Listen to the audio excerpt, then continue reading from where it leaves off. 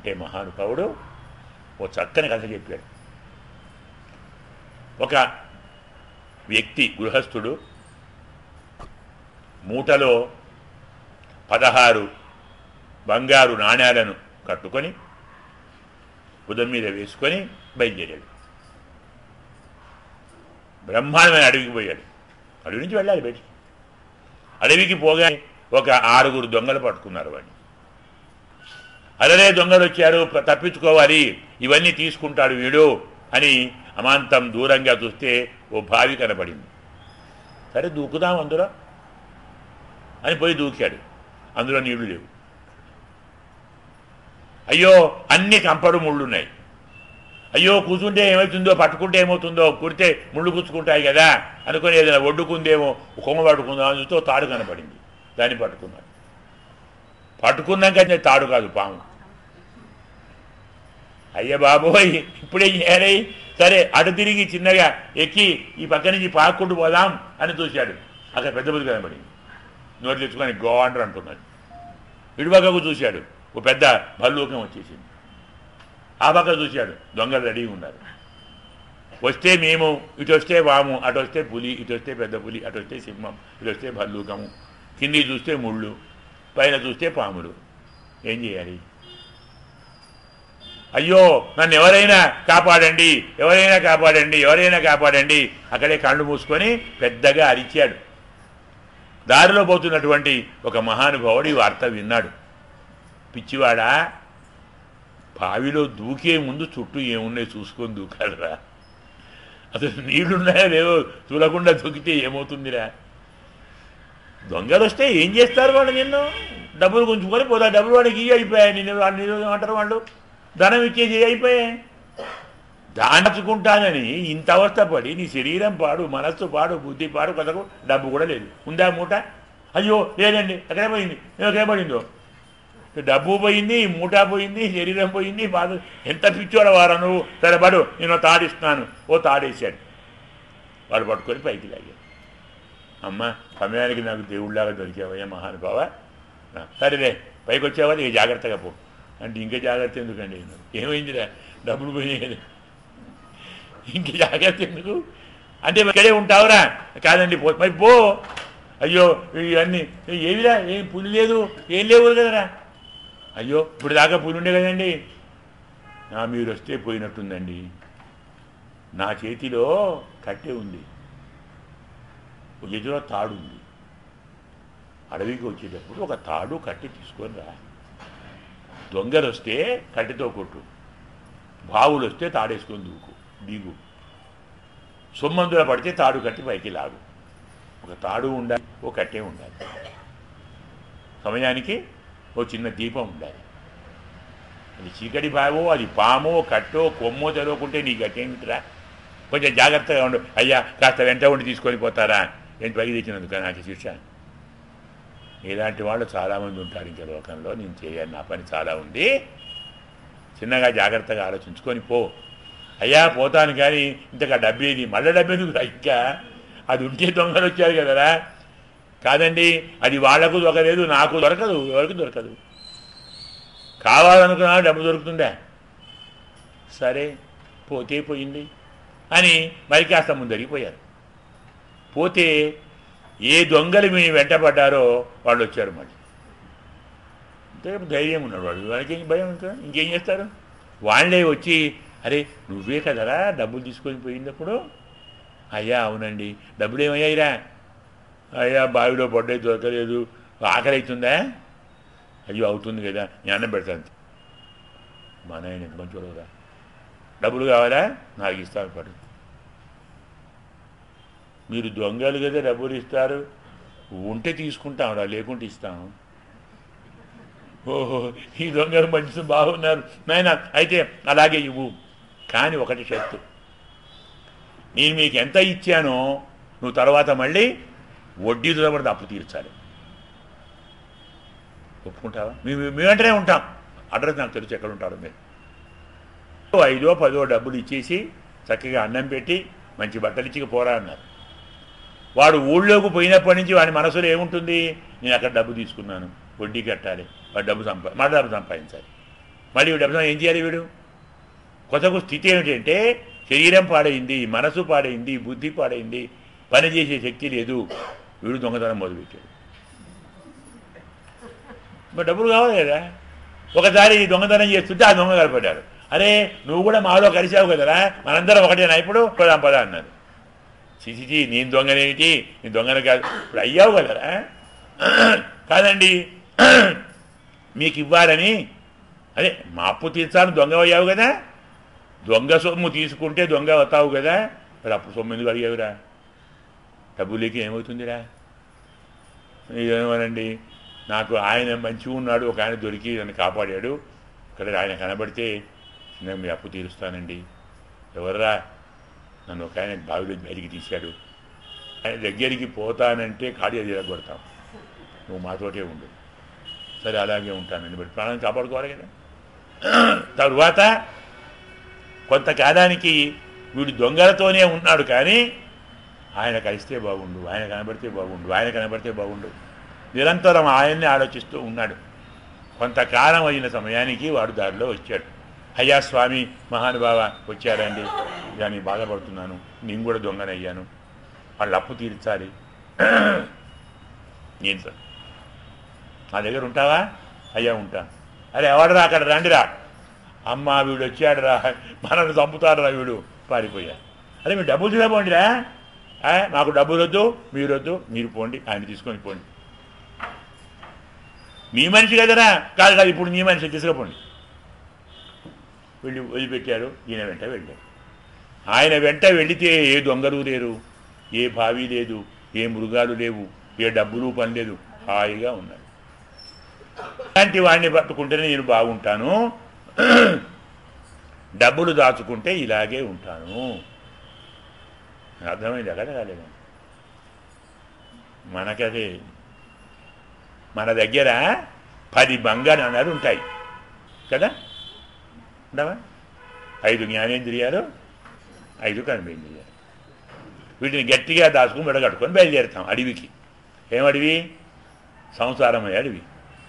అక్కడికి 6 దొంగలు వస్తారు. కామ, క్రోధ, లోభ, మోహ, మద, మత్సరములు. దాన్ని చూచి పెద్ద బావిలో పడతాం. అంటే ఓ అమ్మాయిని పెళ్లి చేసుకుంటాం, అమ్మాయి కాకుండా అబ్బాయిని పెళ్లి చేసుకుంటాం. ఎట్లయితే అవధం కాదు. సంసార ఘోర గహనే చరతో మురారే మారోగ్ర భీకర మృగ ప్రవరాద్వితస్య. శంకరాచార్య వారండి సంసార సాగర విశాల కరాళ కామ నక్ర గ్రహ గ్రసన నిగ్రహ విగ్రహస్య అంటాడు. సంసారం అనేటువంటి మహాసముద్రం, అందులో కోరిక అనేటువంటి పెద్ద పెద్ద ముసళ్ళు. అందుకే అబ్బాయికి భార్య ముసలి, అమ్మాయికి భర్త ముసలి. అంటే దాంపత్యం అంటే బాగుండదేమో కానీ న్యాయంగా అదేగా జరుగుతున్నది. ఆ బావిలో పడ్డాం. ఆ బావిలో పడితే పొరపాటు పట్టుకుందామంటే పాంకనబడింది. అదేమిటి? కోరిక. అనుభవించాలనే కోరిక ఉంటుంది కదా. ఈ పక్క పోతే పెద్ద బులి వచ్చింది, వాళ్లే పుత్రుడు. ఈ పక్క వచ్చాం, గుడ్డేరుకు వచ్చింది, బావమరుదుడు. ఆ పక్క పోయాం, మళ్ళీ 6 దొంగలే వచ్చింది, అవే క్రోధలోభమోహాలు. కింద చూసాం, అన్ని ముళ్ళే ఉన్నాయి. డబ్బు సంపాదించాలి, వ్యాధులు, రోగాలు, ఆశలు కదా. అప్పుడు స్వామి వచ్చారు, గురువుగారు వచ్చారు. వచ్చి జ్ఞానం అనేటువంటి తాడును వేశారు, దాన్ని పట్టుకొని బయటకు వచ్చారు. ఆయన రాగానే దొంగలు పోయారు, పెదబుళ్ళు పోయాయి, మృగాలు పోయాయి. అంటే జ్ఞానం వస్తే భార్య, పుత్రులు ఇలాంటి వారెవరు అడ్డుకారు. తరువాత దారికి వచ్చాడు అని చెప్పి వెళ్ళిపోయాడు గురువుగారు. గురువుగారు పోగానే మళ్ళీ దొంగలు వచ్చారు, మళ్ళీ కామక్రోధాలు. వాళ్ళేం చేశారు? కోరికను మరి కాస్త పెంచారు, వాళ్ళే అన్నం పెట్టారు. భార్య ఏం చేస్తుంది? నీకన్నీ నేనున్నాను కదా, నీకెందుకు, నీకేం కావాలో చెప్పు, ఏం కావాలో అది ఇస్తాను, నేను అన్ని ఇస్తున్నాను, నీకు ఎందుకు బయటికి పోతావు, అన్నీ ఉన్నాయి కదా. భార్య ఎంత మంచిదో, అన్ని బాగా ఇస్తుంది. అందులో స్వామి మీరు నాకు భర్తనండి, బంగారు కొండ, ఎంత మంచివారు మీరు, నేను వదిలిపెడతానా? ఇప్పుడే కాదు, ఈ జన్మే 100 జన్మలు మీరే నాకు భర్తగా ఉండాలి అంటుంది భార్య భర్తతోటి. అలాగే భర్త ఏమంటాడు? నీవే రంభవు, ఊర్వశివి, మేనకవు, తిలోత్తమవు, ఈ జన్మే కాదు 1000 జన్మలు నువ్వే నాకు భార్యగా ఉండాలి అంటే అర్థం ఏంటి? ఈ బావి, ఈ పెద్ద పుళ్ళు, ఈ సింహాలు, ఈ దొంగలు ఈ ఒక జన్మ కాదు, గ్యారెంటీ 100 జన్మలు. అంటే నిన్ను కదలనివ్వను, నేను పోను, నిన్ను పోనీయను అంతే. బయటికి పోతావా, నన్ను వదిలిపెడిపోతావా? 100 జన్మలు అగ్రిమెంట్. కొద్ది కొద్దిగా అన్నం పెట్టి, కొద్ది కొద్దిగా బట్టలు ఇచ్చి, కొద్ది కొద్దిగా వాళ్ళే డబ్బులు ఇచ్చి వడ్డీ తీర్చుకోమన్నారు. అంటే అందాన్నో యవనాన్నో ఆశను కోరికను కొద్ది కొద్దిగా ఇచ్చి మోహాన్ని పెంచి వడ్డీ తీర్చుకో. అంటే పిల్లలు కావాలి, వాళ్ళను పెంచాలి, వాళ్ళ పిల్లలు మనమలను పెంచాలి, వాళ్ళ పిల్లలు పెంచాలి, దానికి ఇల్లు కట్టుకోవాలి, దానికి దొంగతనం చేయాలి. అప్పుడు వాడు దీనికి విసిగి వేశారు, నా వల్ల కాదు బాబోయ్, అయ్యా ఆచార్య గారు ఎక్కడున్నారండి, దయ చూడండి అని ప్రార్థిస్తే మళ్ళీ గురువుగారు వస్తారు. గురువుగారు వచ్చి భగవతత్వాన్ని ఈ మహానుభావులు గురువుగారు బోధిస్తే ఆ పరమాత్మ యొక్క తత్వాన్ని విన్నటువంటి వాడు అడవి లేదు, ధనము లేదు, దొంగలు లేరు, మృగాలు లేవు, పరమ ఆనందంగా ఈ మహానుభావుడు ఉంటాడు. దీన్ని మనం ఏమంటాం? భవాటవీ వర్ణనము అంటాం. చాలా చమత్కారంగా చెప్తాం దీన్ని. భవాటవీ, సంసారం అనేది అరణ్యము. మనం ఒక్కసారి మన సంసారాన్ని ఇలా చూసుకున్నాం అనుకోండి, ఇంకా ఏ కోరికలు ఉండవు. దీనికి అర్థం సంసారాన్ని వదిలిపెట్టమని కాదు, ఇవేవి మనను తరింపజేసేవి కావు, నిండా ముంచేవి తప్ప పైకి తేల్చేవి కాదు. మనం వాటికి మునగొద్దు, వాటిని ముంచొద్దు. తాను మనము కలిసి ఆయనను ప్రార్థించాలి. భార్యాభర్తలు కలిసి పరమాత్మను సేవిస్తే, పుత్రులతో ఆత్మను సేవిస్తే, ఇంటితో పరమాత్మను సేవిస్తే, గురువుగారిని సేవిస్తే ఇదే సంసారం ఉత్తారకమవుతుంది. దీన్నే కోరుకుంటే మనను మోహకమవుతుంది. ఈ తత్వాన్ని మనకు మహానుభావుడు చెప్పాడు. దానితోటి మనకిప్పుడు భరతుని కథ చెప్పుకున్నాం. అంటే ఎక్కడి నుంచి? ప్రియవ్రతుడు అతని కుమారుడు, ఆగ్నేయుడు అతని కుమారుడు, నాభి అతని కుమారుడు, వృషభుడు అతని కుమారుడు భరతుడు. ఇప్పుడు భరతుని యొక్క కుమారుడు సుమతి. ఇలా మళ్ళీ వారి వారి వంశాలు తీసుకొని వస్తారు. ఈ వంశవృక్షం చెప్పిన తర్వాత, అయ్యా మీరు అప్పుడెప్పుడో ఓ మాట చెప్పారు, ప్రియవ్రతుడు తన రథచక్రాలతోటి సప్తద్వీపాలను చేశాడు, 7గురికి 7 ఇచ్చాడు చెప్పారు కదా. అలాగే ఆగ్నేయుడు తన 9 మంది కుమారులకు 9 ఖండాలు ఇచ్చారు అని చెప్పారు. ఇలా సప్తద్వీపములు, 9 ఖండములు. మరి వాటి యొక్క వైశాల్యం ఎలా ఉంటుంది? జంబూద్వీపము, ప్రక్షద్వీపము, కుశద్వీపము, కాశద్వీపము చెప్పుకుంటాం, శాల్మలి ద్వీపము చెప్పుకుంటాం కదా. ఇవి ఎలా వచ్చాయి అంటే ఆ ప్రాంతంలో ఉన్నటువంటి చెట్లను బట్టి వచ్చాయి. జంబు అంటే అల్లనేరేడు, అల్లనేరేడు చెట్టును జంబు అంటారు. ఆ చెట్టు 1,00,000 యోజనాల విస్తీర్ణమైనటువంటి జంబూ ద్వీపంలో 10,000 యోజనాల విస్తీర్ణం ఉండేది జంబూ వృక్షం. దానికి ఒక్కొక్క శాఖ ఒక్కొక్క 1000 యోజనాల విస్తీర్ణం. దానికి ఉండేటువంటి ఒక్కొక్క పండు ఒక్కొక్క ఏనుగంతా ఉంటుంది. ఆ పండు కింద పడి, భూమి కింద పడి రసమంతా కారిపోయింది. ఆ రసమంతా కారిపోయి ఆ రసమే ఒక నది అయింది. దాన్నే జంబూ నది. ఆ నది కింద ఉన్నటువంటి ఇసుక అడుగులో గనిగా మారి జాంబూ నదం అయింది. అంటే తెలుసు కదా, జాంబూ నదం అంటే బంగారం, బంగారు గనులు అన్నమాట. హైమము, జాంబూ నదము చెప్పుకుంటాం కదా. హిమాలయ ప్రాంతాల్లో ఉన్న బంగారు గనుల్లో వచ్చిన బంగారాన్ని హైమం అంటాం. జంబూ ద్వీపంలోని జంబూ నది ప్రాంతాన్ని జాంబూ నదం అంటాం. తర్వాత కార్షాపణం రసాలున్నాయి. ఇలా ఇక్కడ మనకు ఒక 7 కుల పర్వతాలు ఉంటాయి. మళ్ళీ ఒక్కొక్క పర్వతానికి 11 ఉపర్వతాలు ఉంటాయి. అలాగే ఒక్కొక్క పర్వత ప్రాంతంలో 16 నదులు ఉంటాయి. ఒక్కొక్క నదికి మళ్ళీ 8 ఉపనదులు ఉంటాయి. ఒక్కొక్క ఉపనదికి 9 సరస్సులు ఉంటాయి.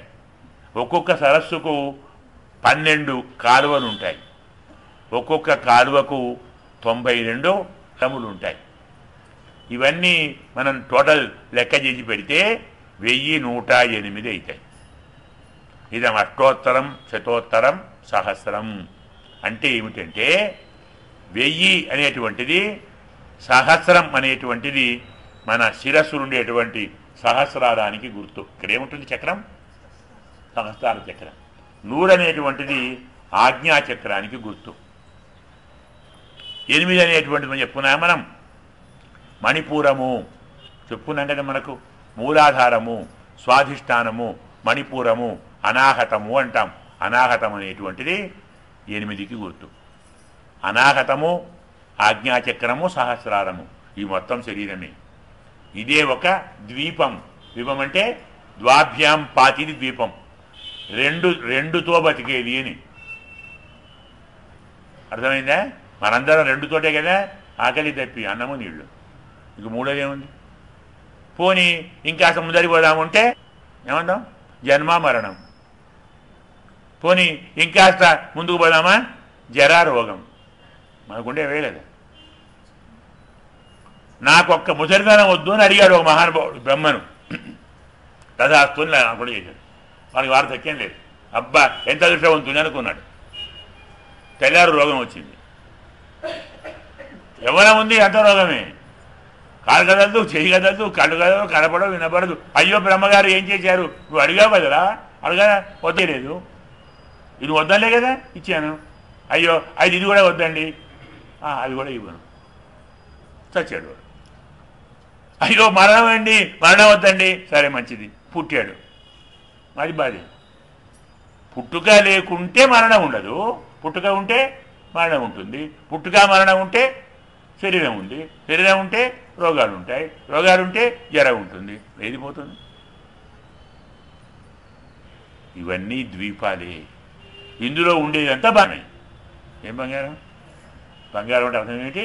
వ్యామోహం, ఆశ. బంగారాన్ని కోరమని ఉంటాడా? అందరు బంగారం కావాలి కదా. 99 ముసలి తాతకు కూడా బంగారం కావాలి.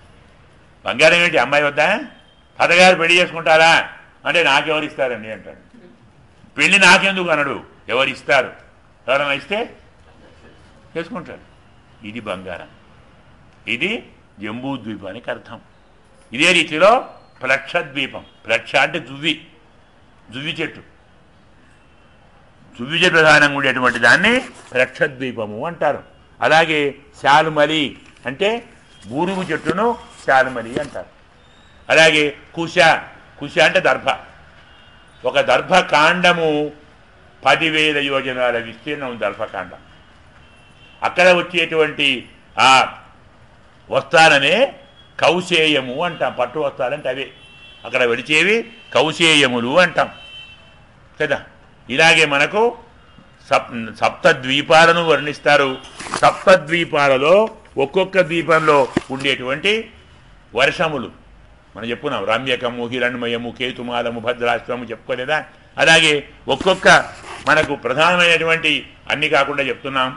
భారత వర్షంలో ప్రధానమైనటువంటి దైవం, మనం పూజించవలసినటువంటి దైవం ఉందే, దాన్ని మనం చెప్పుకుందాం. ఇందులో ఒక్కొక్కటి.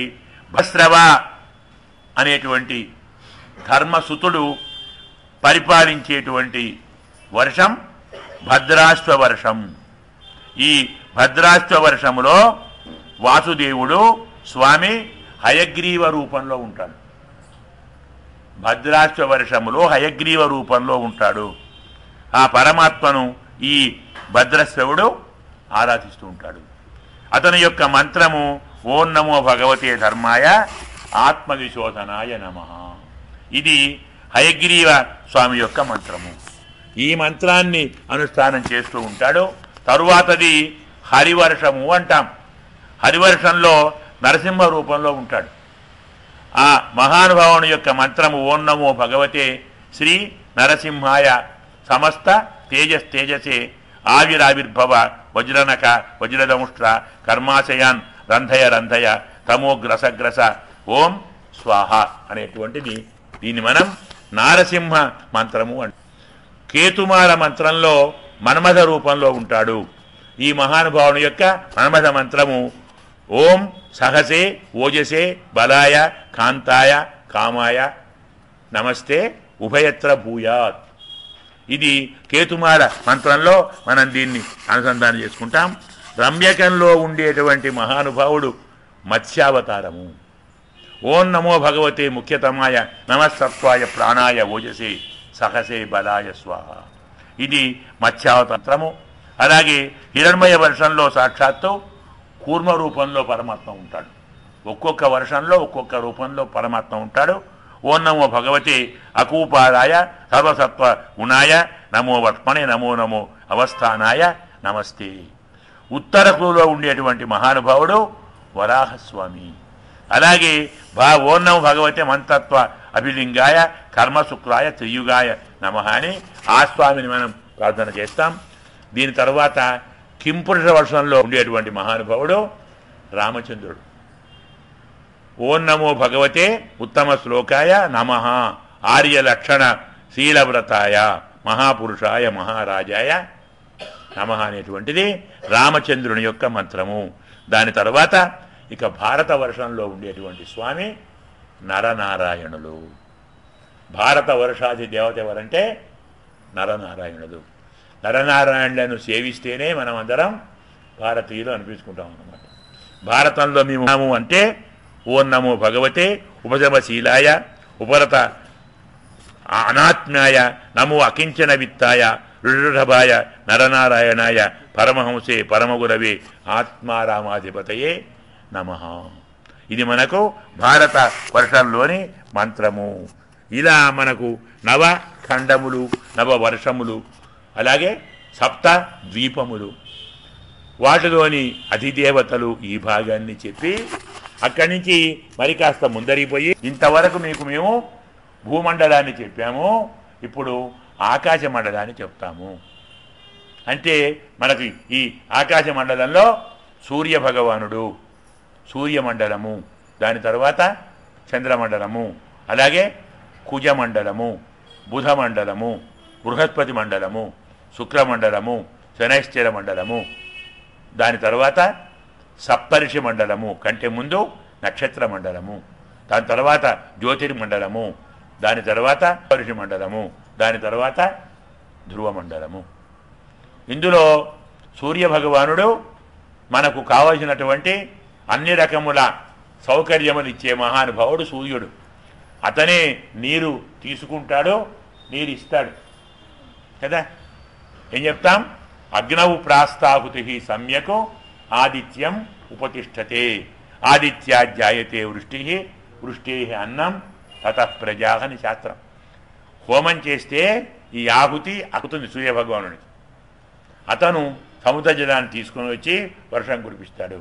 ఈ వర్షం వల్ల పంట పండుతుంది, పంట వల్ల అన్నం వస్తుంది, అన్నం వల్ల సంతానం కలుగుతుంది, మళ్ళీ సంతానం హోమం చేస్తుంది, మళ్ళీ అక్కడికి పోతుంది.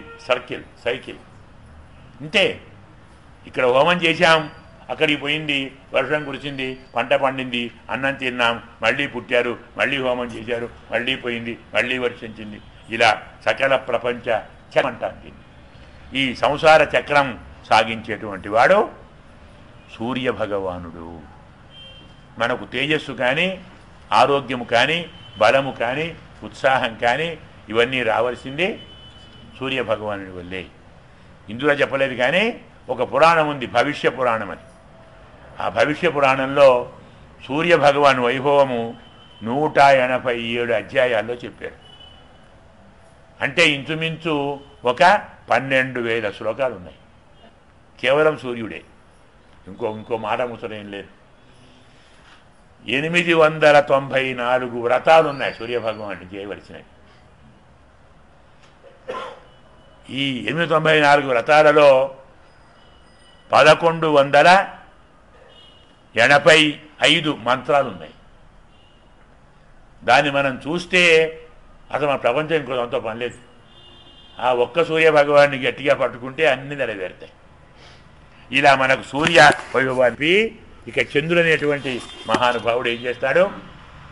వెన్నెల ఇస్తాడు, అమృతం ఇస్తాడు, మంచు ఇస్తాడు, హవ్యం ఇస్తాడు, కవ్యం ఇస్తాడు. మంచుతోటి వృక్షములను, వెన్నెలతోటి తీగెలను, అమృతంతో దేవతలను, అన్నంతో మానవులను, కవ్యంతో పితృదేవతలను. ఐదుగురిని ఆయనే పోషిస్తాడు. అయితే ఆయన మాత్రమే కాదు, సూర్యభగవానుడితో కలిసి పోషిస్తాడు. సూర్యుడు చంద్రుడు ఏమిటి? చంద్రునికి వెలుతురు లేదు. ఎవరిది వెలుతురు?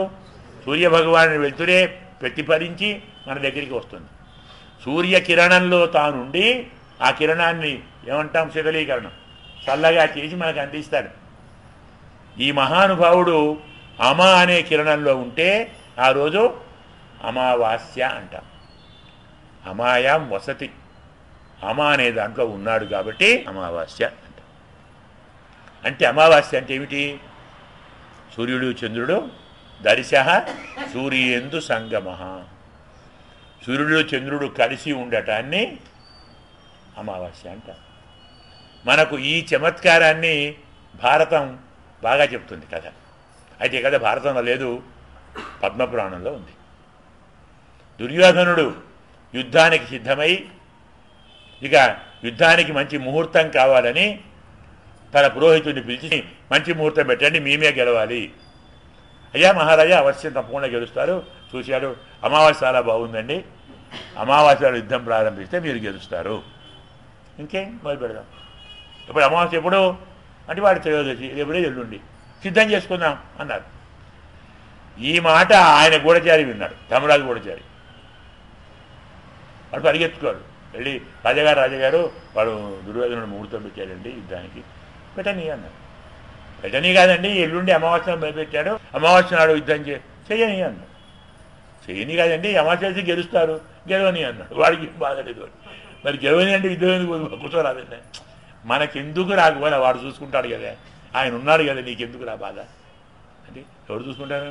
ఆయన ఉన్నాడు కదా. ఇంతలో ఆయన వచ్చాడు. ఏమిటి బాబా ఏమంటున్నావు? వాడిలో అంటున్నాడు. ఏరా ఏమంటున్నావురా? అయ్యా దుర్యోధనుడు యుద్ధానికి ముహూర్తం పెట్టాడండి. అలాగా? ఏం పెట్టాడురా? అమ్మ మంచి ముహూర్తం రా అన్నది. నీ సర్టిఫికేట్ చెప్పింది. బాబా ఏం భయపడకు, అమావాస్య నాడు నువ్వు యుద్ధం ప్రారంభించు, గెలుస్తావు అన్నాడు. ఇది మరీ బాగుందయ్యా, వాడు మొదలుపెట్టి నేను మొదలుపెట్టాను. ఇద్దరు మొదలుపెడితే ఇద్దరు గెలుస్తారా?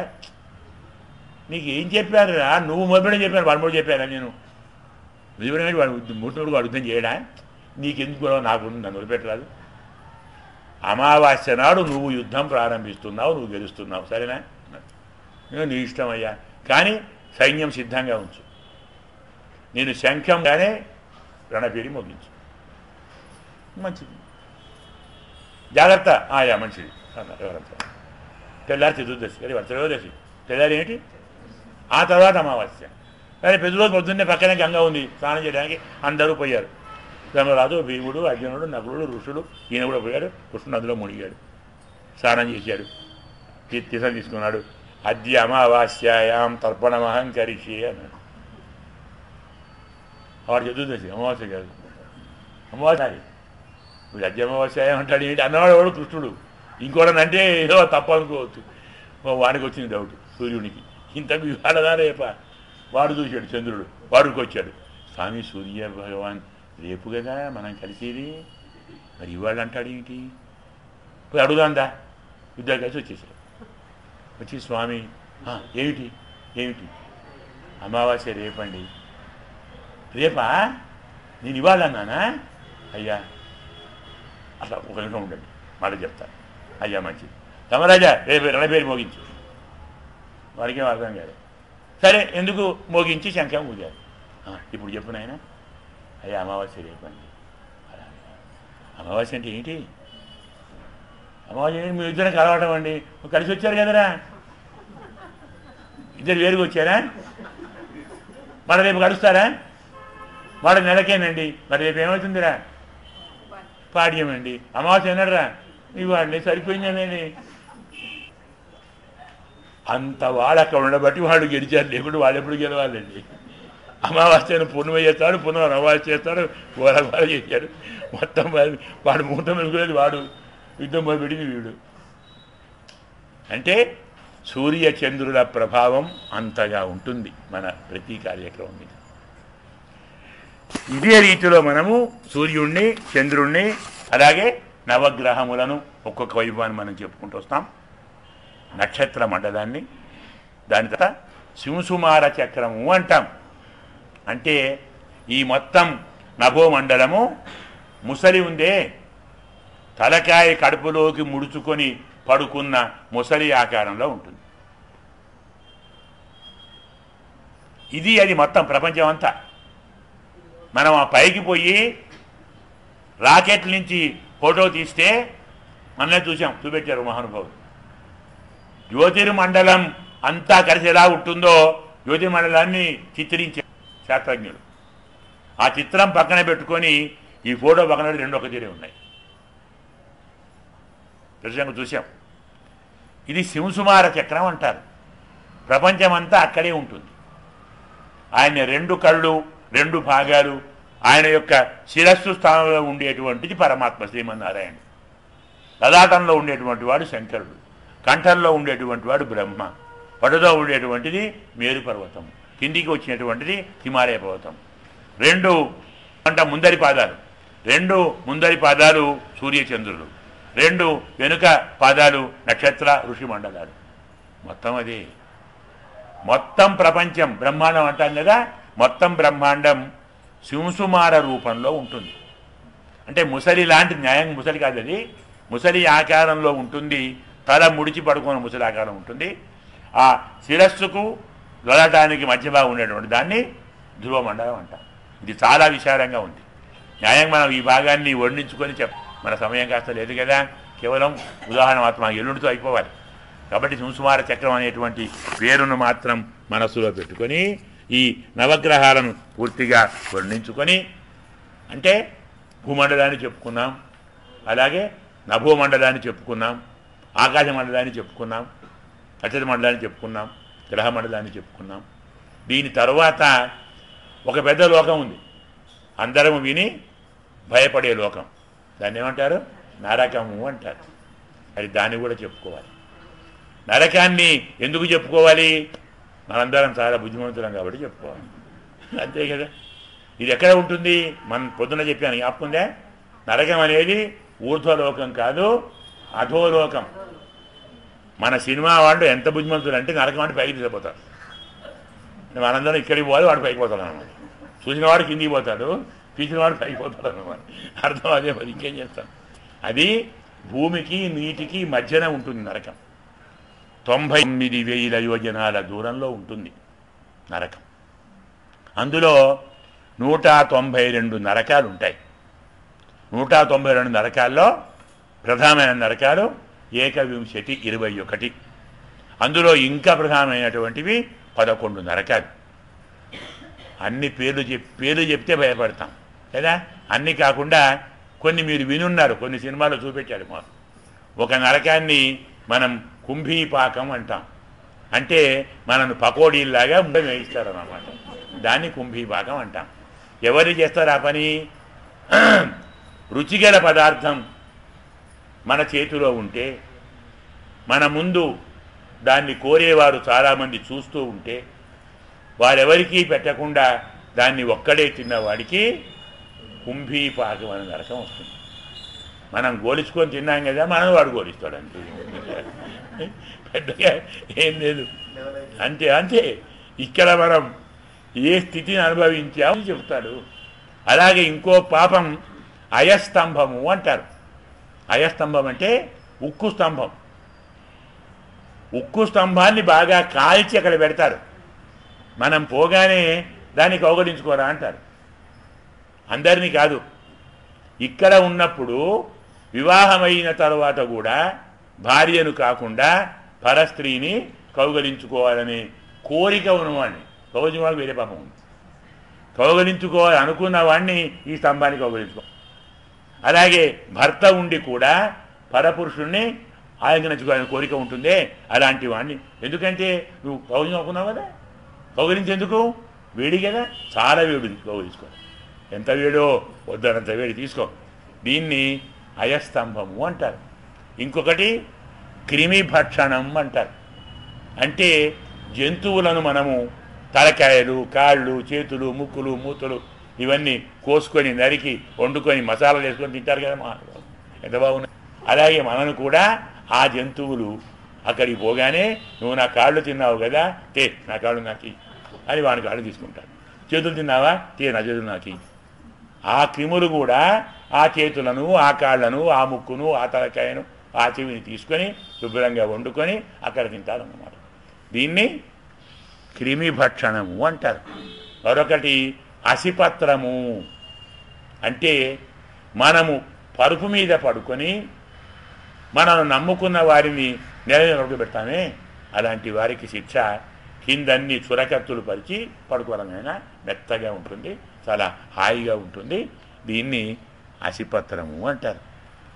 ఇలా మనం ఎన్ని రకాల పాపాలు చేస్తామో ఒక్కొక్క పాపానికి ఒక్కొక్క నరకం, మొత్తం 21 నరకాలు ఉన్నాయి.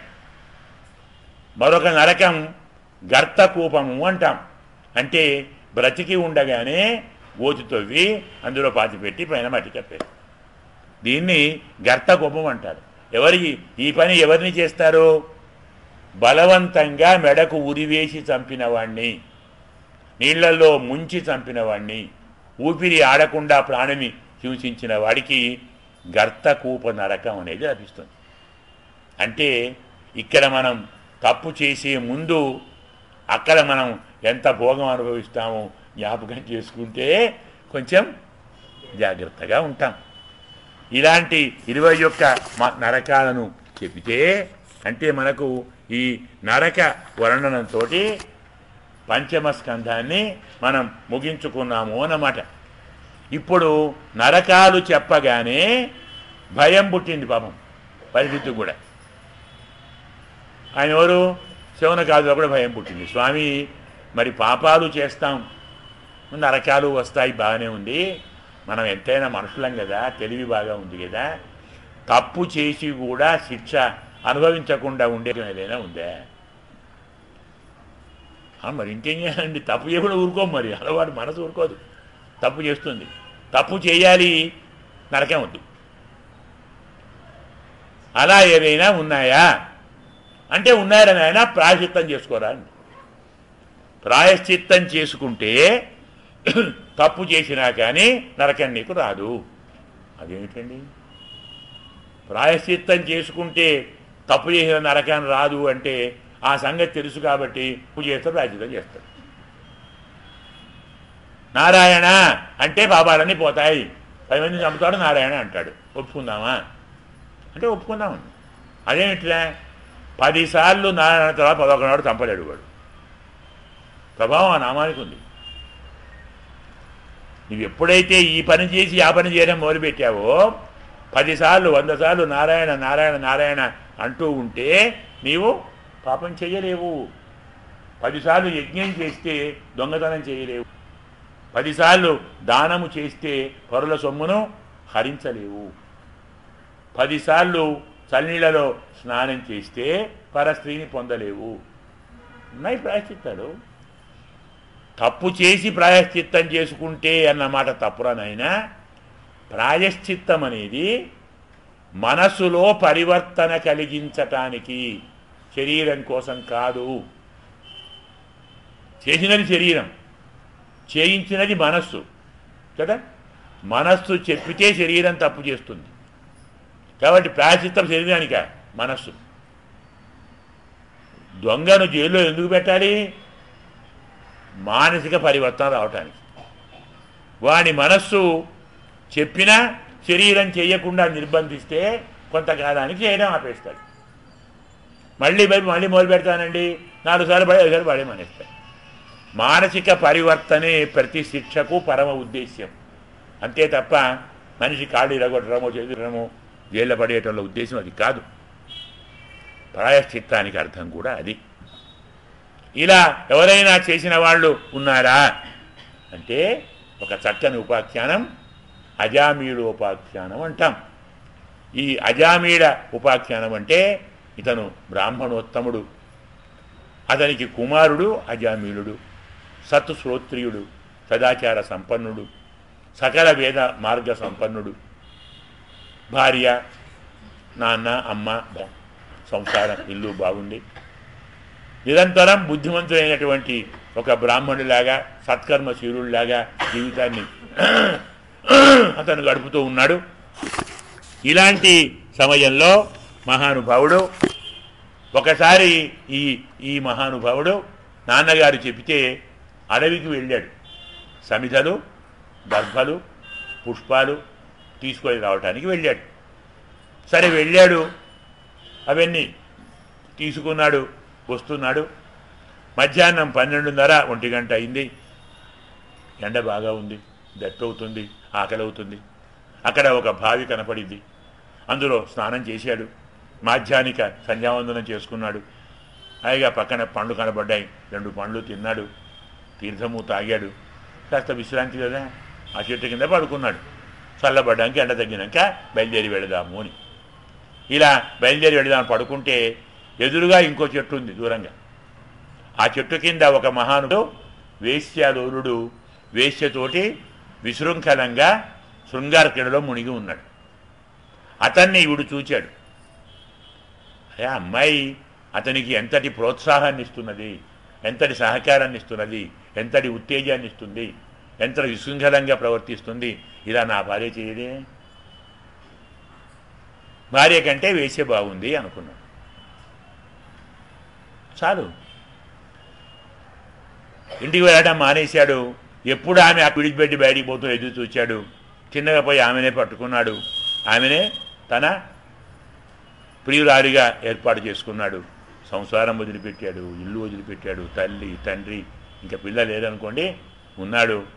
నిరంతరం ఆమెతోటే జీవితాన్ని గడిపాడు. ఆమెకు 10 మంది కుమారులు కలిగారు. దశాస్యాం పుత్రానాధీహి పతిమేకాదశం కృధి అంటుంది వేదం. సరే అస్యాం అంటే వేసేందుకు కాకుండా సరే కాబట్టి ఆమె 8 సంతానం కలిగారు, వారితోటే ఉంటున్నాడు. అలాగే వృద్ధాప్యం కూడా వచ్చింది, ప్రాణం పోయే పరిస్థితి వచ్చినది. ఆ సమయంలో పడుకొని ఉంటే అతనికి కనపడ్డారు యమభటులు కనపడ్డారు. అంటే వచ్చేసారేమో, నేను చచ్చిపోతున్నానేమో, సరే చిన్నపిల్లవాడిని పిలుద్దామని చిన్నపిల్లవాడు అందరికంటే 10వ వాడిని, నారాయణ దారా నాన్న, నారాయణ నారాయణ దారా, ఓ 4-5 సార్లు. ఎవరిని పిలిచాడు? తన కొడుకుని పిలిచాడు. అదృష్టం బాగుండి వాడి పేరు నారాయణ అని పెట్టుకున్నాడు. మన శాస్త్రం చెప్పింది ఇందుకే, మనకు బుద్ధి లేకున్నా, అంటే అనాలని బుద్ధి లేకున్నా పిల్లలకి ఆ పేరు పెడితే భగవంతుడిని స్మరించవచ్చు. మనం ఆ పాపం ఎందుకని ఇప్పుడు లవణమని, చోష్యమని రకరకాల పేర్లు పెడుతున్నాం పిల్లలకు. పొరపాటున స్వామి పేరుంటే కష్టం కదా అని ఒకటి పేరు దస్త్రం అట, ఒకటి పేరు ఇంకేదో అన్నాడు. అక్కడ మనం వింటే ఏం పేరు అంటే ఏదో ఏదో ఏదో అపీత్ అట పేరు, అని పేరు అపీత్ అంటే ఇది ఏ పీతో పోనీ ఊరుకున్నాం. వీడు నారాయణ నారాయణ నారాయణ అంటే యమభటులు రావడం పక్కన పెట్టి ఆ భటులు వచ్చారు, విష్ణు భటులు వచ్చారు. యమభటులు వచ్చి ఇతనికి ఉరి ఏతామనే పాచం ఏతామనేటువంటి ప్రయత్నం చేస్తుంటే ఈ మహానుభావులు వాళ్ళని దూరంగా విడిపించారు. వీడు మావాడరా, మీవాడు కాదు. మీవాడా, ఇన్ని పాపాలు చేసి మీవాడు అంటారేమిటి? వీడు మావు. నీకు ధర్మం తెలుసా? ధర్మం తెలుసా? నీవెవరు అనుకుంటున్నావు? ధర్మరాజు యొక్క భటులం. అహో కష్టం ధర్మదృశాం అధర్మ స్పృశతే సపాం. ధర్మాన్ని పరిపాలించే వారిలోనే అధర్మము తాకుతూ ఉంది. ఎత్ర అదండేషు అపాపేషు దండహాయై ధ్రియతే. ఏ పాపము చేయని వారిని, దండించదగని వారిని మీరు దండిస్తున్నారు. ఇంత అధర్మం చేశారు. ప్రజలకు పితలు మీరే అధర్మం చేస్తే ఏం కావాలి? అంటే వీడు ఏం పాపం చేయలేదా అని, తప్పులు చేయలేదా? ఆయన తప్పులు చేశాడురా బాబు ఎవరంటున్నారు. మరి ఇంకేం చేశాడు? తప్పులకు ప్రాయశ్చిత్తం కూడా చేశాడు. సాంకేత్యం పారిహాస్యం వా స్తోభం హేళనమేవ వా వైకుంఠనామగ్రహణం సర్వాగౌహనికృంతనం. వాడు పిలిచింది పేరండి, మాకెందుకయ్యా పేరైతే ఊరైతే. పేరు పెట్టి పిలిచినా, నవ్వులాటకు పిలిచినా, నిందకు పిలిచినా, హేళనకు పిలిచినా, ప్రసంగం వాడు దేవుడట అన్నవాడికి పుణ్యమే. చాలు అన్నావు కదా. వాడు అచ్చం రాముడిలాగా యాక్ట్ చేస్తున్నాడండి, వాడు రాముడు ఆయమన్నా చాలు, రామ అన్నావు పుణ్యమే. అపహాస్యం చేసినా, అవహేళన చేసినా, ఎక్కిరించినా, నింద చేసినా, పేరు పెట్టి పిలిచినా, అనుకోకుండా అన్నా వైకుంఠనామగ్రహణం సర్వాగౌహనికృంతనం. అది అన్ని పాపాలను పోగొడుతుంది. అలాంటిది వీడు ఒకసారి కాదు 100 సార్లు పిలిచాడు నారాయణ నారాయణ నారాయణ. ఇంకా ఎక్కడుందయ్యా పాపం వాడి దగ్గర? అన్ని పాపాలు పోయాయి కదా. ఇన్ని పాపాలు చేసి ఒక్కసారి నారాయణ అంటే పోతుందా అన్నారు. అలాగా 100 ఏళ్ళు ఇల్లు కట్టుకొని ఉదయం సాయంకాలం దాకా 15 ఏళ్ళు ఇల్లు జాగ్రత్తగా ఇల్లు కట్టుకొని మంచి కప్పు బాగా కప్పుకొని అందులో 100 ఏళ్ళు ఉండి ఒక్క నిప్పురవ్వు పడితే ఏమవుతుందిరా? ఇల్లు కాలిపోతుందా? అధర్మం కదా. వీడు ఇన్నేళ్ళు కట్టుకున్నాడు కష్టపడి ఇల్లు, ఒక్క నిప్పురవ్వ కాలి చేస్తుందా?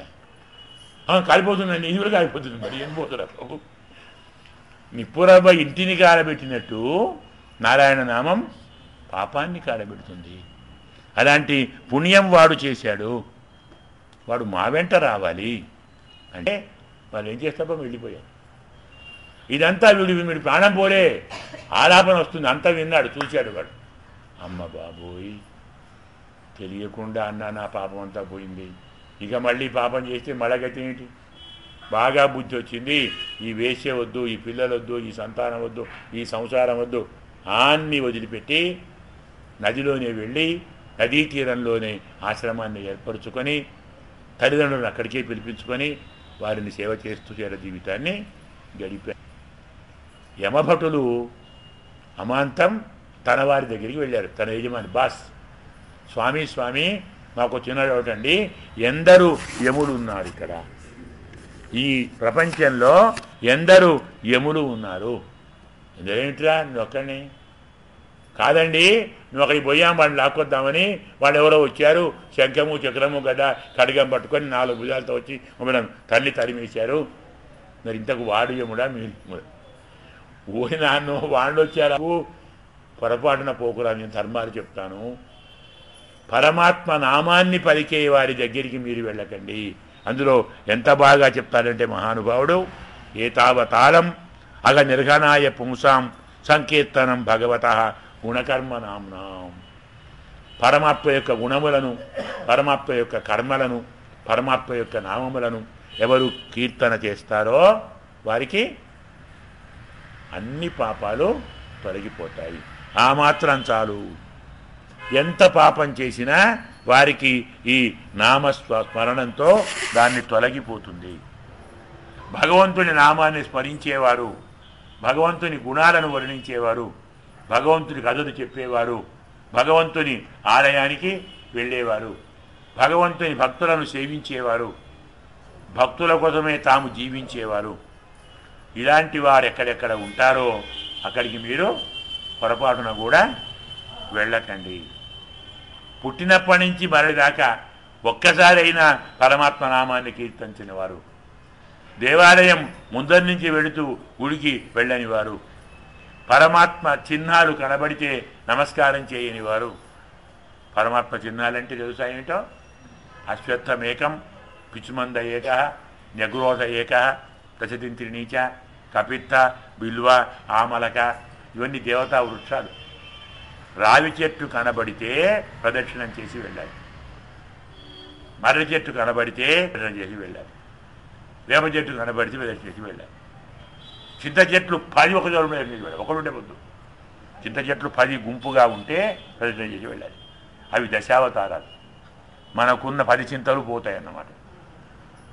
మనకున్న చింత 10 కదా, 10 ఇంద్రియాలండి, ఒక్కొక్క చింత కదా. ఈ 10 చింతలను ఈ 10 చింతలు పోగొడతాయి. అందుకే దశతింత్రిణీచ అంటాడు.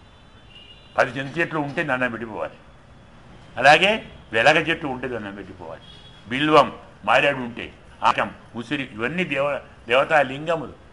అలాగే నదులు, దేవాలయాలు, గోపురాలు పరమాత్మ యొక్క చిహ్నాన్ని అంటే బొట్టు పెట్టుకున్న వాళ్ళు, స్వామిని సేవించేవారు, పరమాత్మ సేవకు వెళుతున్నటువంటి వారు, ఇలాంటి వారిని చూస్తే నమస్కారం చేసి వీరుంటే ప్రదక్షిణం చేసి వారి యొక్క ఆశీర్వాదాన్ని పొంది అప్పుడు ముందరికి వెళ్ళాలి. అలాంటి వెళ్ళేటువంటి వారిని మీరు పొరపాటున చూడకండి. ఎవరైతే ఇలాంటి పనులన్నీ చెయ్యరో తానానయధ్వం అసత విముఖాన్ ముకుంద పాదారవింద మకరంద రసాదజస్రం, పరమాత్మ పాదారవింద మకరందాన్ని ఆస్వాదించడానికి విముఖులుగా ఉన్నటువంటి వారిని నా దగ్గరికి తీసుకురండి.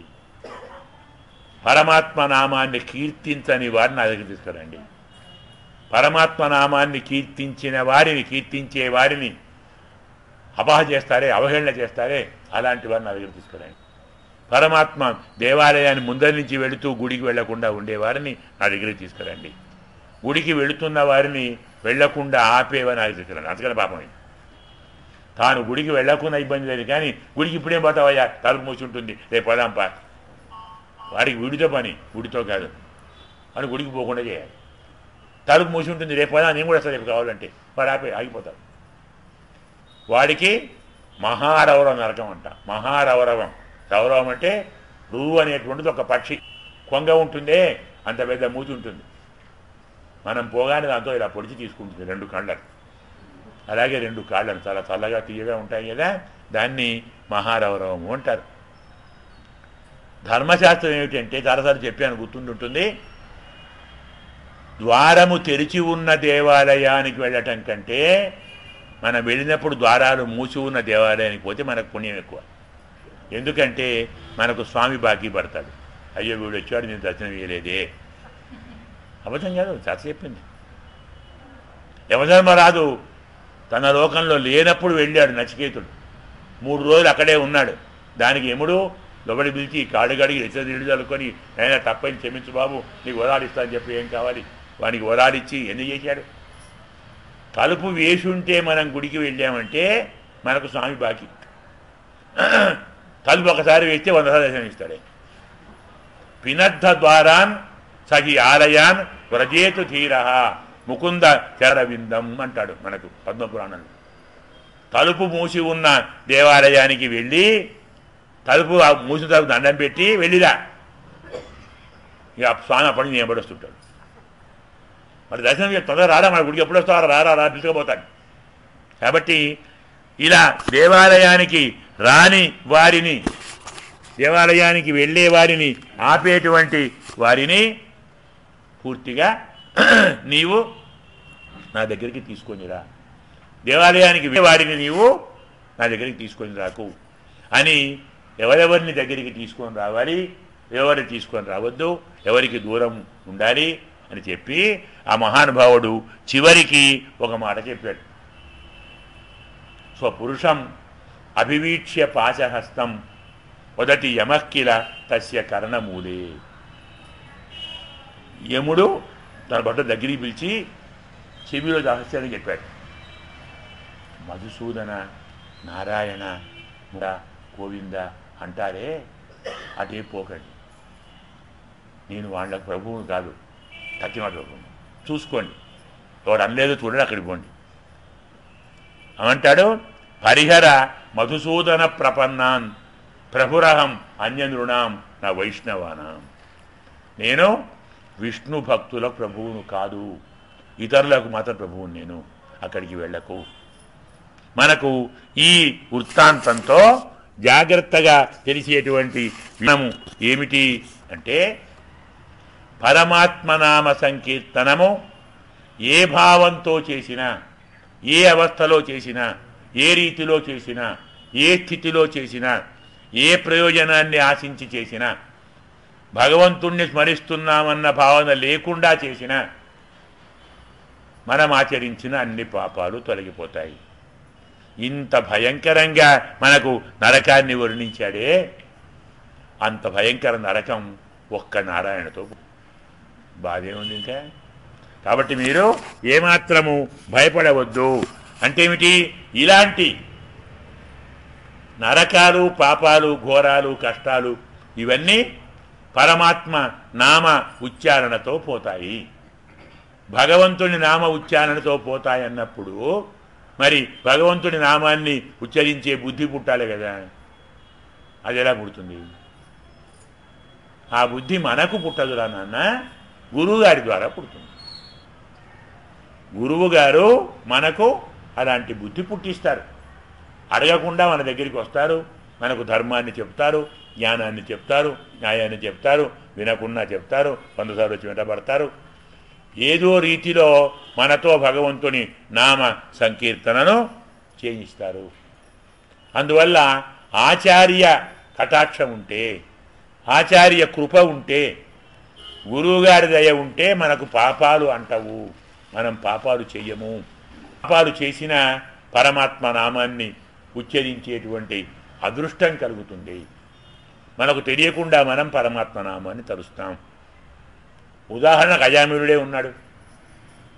అజామిలుడు అప్పటిదాకా అమ్మను నాన్నను సేవించాడు, యజ్ఞములు చేశాడు, సంధ్యావందనం చేశాడు, దానములు చేశాడు, ధర్మములు చేశాడు, ఆరాధన చేశాడు.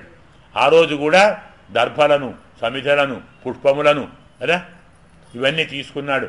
నదిలో స్నానం కూడా చేశాడు, బావిలో సంధ్యావందనం చేసుకున్నాడు, గాయత్రి మంత్ర జపం చేసుకున్నాడు, చక్కని ఆహారం తీసుకున్నాడు. ఇవన్నీ పుణ్యకర్మలే. ఇన్ని పుణ్యకర్మలు చేశాడు కాబట్టే వేశ్యాలోరుడైన తన పిల్లలకు భగవంతుని నామాన్ని పేరుగా పెట్టాడు. అలాంటి బుద్ధి ఎందుకు పుట్టింది వానికి? మరి ఏ మకరందమో, ఏ మందారమో, ఏ పారిజాతమో, పంకజం పేరు, పారిజాతం పేరు. ఏం కర్మరా, ఏం పేరు నాయన అది? అదే మాట అనేది పంకజహస్త అని రాదు, అది లక్ష్మణ్ అవుతుంది. పంకజాసన, పంకజం, పారిజాతం, కుళుద్ధం, ఈ పేర్లు. భగవంతుని నామాన్ని పెట్టాలనే సంస్కారం ఎక్కడి నుంచి వస్తుంది? మనిష్టమా? ఏష ఏవ సాధు కర్మ కారయతి యమేష ఉన్ని నీషతి అంటుంది వేదం. పరమాత్మ మనను ఊర్ధ్వలోకాలకు తీసుకొని పోవాలి అనుకుంటే మన చేత మంచి పని చేయిస్తాడు. పరమాత్మ మనను అధోలోకాలకు తీసుకొని పోకుంటే ఏష ఏవ అసాధు కర్మ కారయతి యమేష అధో నినీషతి. వేదమంత్రమే, మన వాక్యం కాదు. కాబట్టి ఆచార్యులను, గురువుగారిని పట్టుకుంటే, గురువుగారిని సేవిస్తే, గురువుగారి దయ ఉంటే మన సంస్కారం ప్రబుద్ధమవుతుంది, మంచి పని మనతో చేయిస్తుంది. పరమాత్మ సంబంధం ఉన్నటువంటి నామమో, వస్తువో, దృశ్యమో వీటిని మనను చూపిస్తూ ఉంది. అదే గురువుగారి దయ లేకుంటే దేవేంద్రుడైన అవస్థల పాలు కాక తప్పదు. కావాలా? కథ చెప్తాను విను. ఒకానొక సమయంలో మహానుభావుడు దేవేంద్రుడు తను ఏకాంతంగా కూర్చున్నప్పుడు నారద మహర్షి మహానుభావుడు వచ్చాడు. ఇలా వచ్చినటువంటి నారద మహర్షి, దేవేంద్ర బాగున్నావా? అయ్యా స్వామి దయనండి. ఏమి దయో ఏమో కానీ నువ్వంతా బాగున్నట్టు లేవే అన్నాడు. అయ్యా అది మీరే అంటారట, నేను బాగున్నానండి. కాదయ్యా, ఇప్పుడు నాకు చిన్న డౌట్ వచ్చేసింది, చెప్పండి ఏమిటి? త్రిలోకాధిపతి మీరేనా అంటే ఇదేం సందేహం అంటే, స్వామి ఎవడని వస్తున్నాడని ఆక్రమించడానికి నేను పోతున్నానా? అబ్బే అదేం లేదయ్యా, కానీ ఇప్పుడు ఇంతకాలం నువ్వే నా త్రిలోకాధిపతి అని చిన్న సందేహం వచ్చింది నాకు. ఏమైంది స్వామి? ఏమీ లేదు. ఇప్పుడు త్రిలోకాధిపతి అంటే అర్థం ఏమిటి? అందరూ నీకు దండం పెట్టాలి కదా, నువ్వు వస్తే అందరూ లేవాలి కదా, అందరికీ ఆలస్యంగా రావాలి కదా. అవునండి. అలా చేస్తున్నావా సభకు? కాదండి. మరి అందరి వచ్చిన తర్వాత ఎవరు వస్తారు మీ సభకు? అదేంటండి మా గురువు గారు వస్తారు. ఎవరు ఆయనే? అదేంటండి బృహస్పతి అండి. మరి ఆయన వస్తే నువ్వు లేస్తావా? లేవా కదండి, గురువుగారు కదా. మరి ఆయన వస్తే అందరూ లేస్తారా? లేస్తారు. దండం పెడతారా? పెడతారు. ఆలోచన తీసుకుంటారా? తీసుకుంటారు. ఆయన కూర్చున్నాక అందరు కూర్చుంటారా? కూర్చుంటారు. ఆయన చెప్పి అందరు వింటారంటే వింటారు. మరి ఎవడు త్రిలోకాధిపతి? నువ్వా? అదేమిటండి గురువుగారు? నయ్యా గురువుగారేను అందరి మాట, ఎవరి మాట అందరు వింటారో వాడు రాదు, అందరి మాట ఆయనే రాదు. ఆయన గురువుగారేనయ్యా, మరి ఆయన వచ్చిన ముందు లేస్తావా లేదా? ఇంతకేం చేయాలండి నేను రాజును కావాలంటే? లేవకు అయిపోయింది, ఏం చేయాలి? గురువు వస్తే లేవకు. బేబే లేవకుంటే బాగుండదు కదండి, మర్యాద కాదు. మరీ చూస్తూ చూడకయ్యా, చూస్తూ కదా చూడకు. అంటే సభలో కూర్చొని చూడకుండా ఎలా ఉంటానండి? పక్కన ఎవరైనా ఉంటారు కదా, మీ అమ్మాయి మీ భార్య ఉండదా? హాయిగా మాట్లాడుతూ కూర్చో. ఇంకో పాపం అన్నమాట.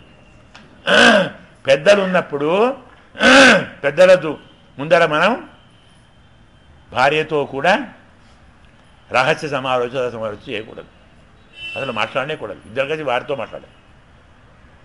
ఒక తప్పు చూడకపోవటం, రెండో తప్పు లేవకపోవటం, మూడో తప్పు భార్యతో మాట్లాడాలి. నేను ఉంది నాడు పెద్ద బతకం వేశాడనమాట. సరే బాగానే ఉంది అనుకున్నాడు, రేపు అలాగే చేస్తాను అన్నాడు. అమలు చేసి ఆయన వచ్చాడు బృహస్పతి. లేవలేదు, చూడలేదు, మాట్లాడలేదు. ఆయన చూశాడు. అధికార మతం బాగా తలకెక్కినట్టుంది వీడికి. వీడితోటి నాకేం పని, నాతో వీడికి ఏం పని, వెళ్ళిపోయాడు. మరి ఎందుకు వద్దన్నాక నాకేం పని? వెళ్ళిపోయిన తర్వాత అయ్యో నేను ఆయన చెప్తే నాకు బుద్ధి లేదు, నేను తప్పు చేశాను, గురువుగారి కోపం వస్తే కష్టం కదా, మళ్ళీ పరిగెత్తుకొని ఇంటికి పోయాడు. ఇంట్లో లేరు. అమ్మా గురువుగారు ఉన్నారా? లేడు నాయన. ఎక్కడికి పోయారు? మీ మొగోళ్ళు చెప్పిపోతారు ఆడవాళ్ళు ఎక్కడికి పోయారు. నేను ఎక్కడికి పోయారు మాకేం తెలుసు, కొంచెం మాకు తెలియదు నాన్న ఎక్కడికి పోయారు. సరే ఇంద్రుడిని కదా దివ్య దృష్టి చూశాడు, ఎక్కడ కనబడలేదు. ఎప్పుడైతే బృహస్పతి స్వర్గాన్ని విడిచిపెట్టి వెళ్ళాడు అన్న భావం వచ్చేసిందో రెడీ రాక్షసుడు దండెత్తాడు, పోయింది రాజ్యం. పరిగెత్తుకొని వెళ్ళాడు బ్రహ్మ దగ్గర. బ్రహ్మగారు ఇలా అయిపోయిందండి, రాజ్యం పోయింది, శత్రువులు వచ్చారు, గురువుగారు ఎక్కడున్నారు దొరకడం లేదు, అసలు మీరైనా చెప్పండి. నేను చెప్పేవాడినేనయా, కానీ ఒక వరం నాతో తీసుకున్నాడు ఆయనే. బృహస్పతి అంతర్ధానం అయితే నాకు కూడా కనపడడు, వరం నేనే ఇచ్చాను. మరి ఇంకేం చేయాలి? కదా ఇంకెవరు దొరకాలి? వరదలే బ్రహ్మ దొరకకుండా ఇంకోటి దొరుకుతాడండి. మరి గతి ఏమిటి? ఏమీ లేదు, ఇక వేరే మార్గం ఒకటే, ఇంకో గురువులు పట్టుకో అంటే ఈ గురువు పోయాడా? పోనీ మరి ఏం చేస్తావు? దొరకలేదు కదా, వాళ్ళు వస్తే తీసుకున్నాళ్ళే గురువు పట్టుకో. మరి ఎవరున్నారో చెప్పండి పేరు. మరి అభిమానాన్ని వదులుకొని పోవాలి. ఒకడున్నాడు త్వష్ట అని, ఆయన కుమారుడున్నాడు విశ్వరూపుడు అని, మంచి వేదాంత నిష్ణాతుడు, బుద్ధిమంతుడు. అయితే మీకంటే చిన్నవాడు, జ్ఞానానికి సంబంధం లేదు వయస్సుతోటి, జ్ఞానాధికుడే. వెళ్ళండి, శరణు వేడండి, కాపాడుతాడు. ఆ మహానుభావుడు మిమ్మలను కరుణిస్తాడు, రక్షిస్తాడు. ఇంత చెప్తే అయ్యా మీ ఆజ్ఞ వెళ్ళాడు. నాయనా అంటే అయ్యా కాదు నమస్కారం మీరే చేస్తాను, నువ్వు కాదు నాయన, మేము దేవతలము, మీరు అధిపతిని, ఇలా ఆపదలో ఉన్నాను, బ్రహ్మగారు చెప్పారు మీరు మాకు పౌరోహిత్యం వహించాలి, మీరు గురువుగారు కాదు. పౌరోహిత్యం న్యాయంగా ఒప్పుకోకూడదు. జ్ఞానం ఉన్నవాడెవడో పురోహితునిగా ఉండడు. తెలుసా ఎందుకు? బ్రహ్మగారి ప్రకారం పురోహితుడు పంక్తిభాష్యుడు, భోజనంలో వాడితో కలిసి భోజనం చేయకూడదు న్యాయంగా, శాస్త్రం ప్రకారం పురోహితుడు. అట్లా ఇప్పుడు చేయటం లేదు, ఏది వేరే వాడితో చేస్తున్నాం, వాడితో చేస్తాం మనం చాలా బుద్ధిమంతులం. న్యాయంగా ఒప్పుకోకూడదు. కానీ మీరు పెద్దలు అయ్యారు, నాకంటే పెద్దవారు, మీరు వచ్చి అడిగితే కాదంతా అలాగే ఉంటాను. అతను మాట చెప్తాడు, ఛందోభ్య అన్యత్ర లోకేస్మిన్ వయో జ్యేష్ఠస్య కారణం. వయస్సులో పెద్దవాడు అనే విషయం ఎక్కడ చూడాలి? వేదము కంటే, వేద విహిత కర్మల కంటే వేరే చోట వయస్సును చూడాలి.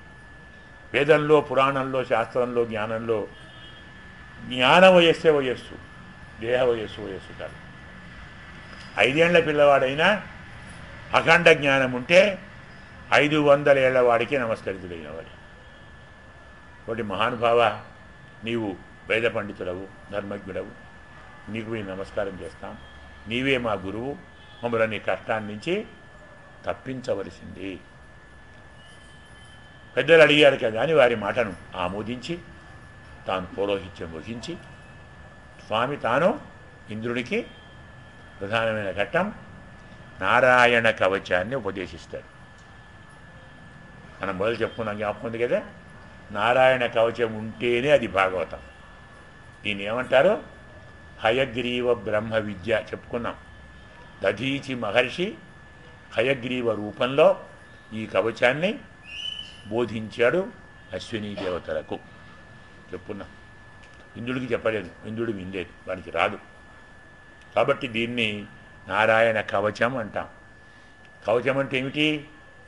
యుద్ధంలో శత్రువు ఉపయోగించేటువంటి ఆయుధాలు మనకు తగలకుండా మన శరీరాన్ని కాపాడేదాన్ని కవచం.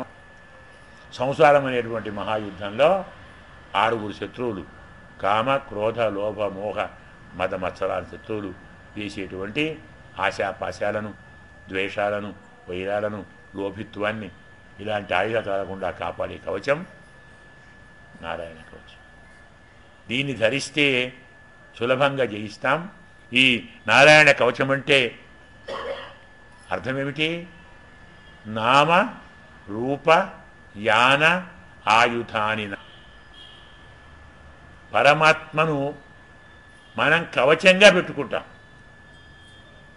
ఎలాగో పరమాత్మ నామాలను, పరమాత్మ రూపాన్ని, పరమాత్మ ఆయుధాలను, పరమాత్మ వాహనాన్ని. అంటే మొదలు పవిత్రమైన ప్రదేశంలో స్నానము చేసి కాళ్ళు చేతులు కడుక్కొని ఆచమనం చేసి దర్భలపై కూర్చొని అంగన్యాస కరన్యాసాలు చేయాలి. అవి కూడా అష్టాక్షరి మంత్రంతో కానీ, షడక్షరి అంటే ఓం నమో విష్ణవే అనే మంత్రంతో కానీ, అష్టాక్షరి మంత్రంతో కానీ అంగన్యాస కరన్యాసములు చేయాలి. తరువాత ఒక్కొక్క రూపాన్ని హరి అని, పద్మనాభుడు అని, అలాగే దామోదరుడు అని, నృసింహుడు అని, వరాహస్వామి అని, జనార్దనుడు అని ఒక్కొక్క నామాన్ని తీసుకొని ఒక్కొక్క అవయవాన్ని రక్షించాలి. హరి విదధ్యాత్మమ సర్వరక్షాం న్యస్తాంగ్రి పద్మ పతగేంద్ర పృష్ఠే దరారి చర్మి గదేషు చాపపాశాన్ దధాన అష్టగుణ అష్టబాహు అని చెప్తారు మనకు పరమాత్మ. పరమాత్మ యొక్క 12 నామాలు తీసుకొని కేశవ, నారాయణ, మాధవ, గోవింద, విష్ణు, మధుసూదన ఉన్నాయి కదా, ఈ దామోదరాంతం 12 నామాలు తీసుకొని మనకున్నటువంటి 12 అవయవాల్లో అంటే శిరస్సు, పాలము, హాస్యము, కంఠము, హృదయము, ఉదరము, అలాగే కటి, ఊరువులు, జానువులు, జంఘములు, పాదములు, పాద తలములు, అలాగే పృష్ఠము, భుజములు, ఈ 12 అవయవాలను 12 నామాలు కాపాడుతాయి.